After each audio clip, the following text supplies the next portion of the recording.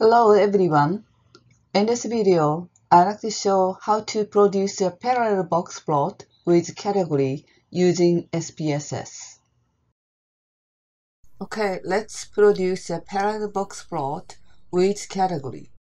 Therefore, we are using gender categorical variable and then weight A, that's a regular numeric variable. So, which means gender has males and females, two different categories, and then each weight has male is this 156 pound, another male is 167 pound, and so on. So separate into males, box plot separated into male and females. Let's try this method. So this one is the graph. Again, start from graph, main menu. Now this time we're using chart builder because of gender categorical variable. So use chart builder. And then I'm gonna select box from the gallery. Select box and just a simple one. Select this, drag this up to the white area. Now we can see x-axis, y-axis.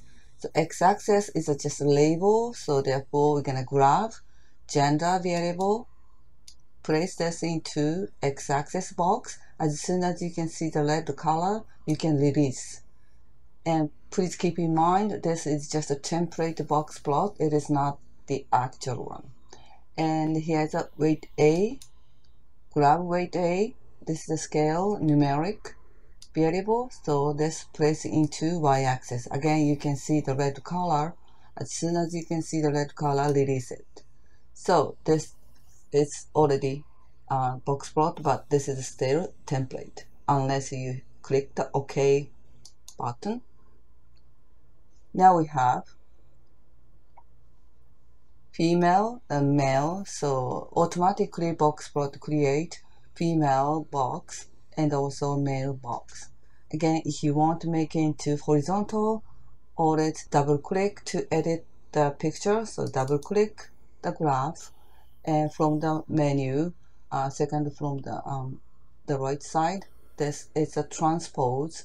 Hit this to get the horizontal shape. Again, female at the bottom, male on top. So this one is a chart editor, so therefore close this. So this is the actual parallel box plot with category.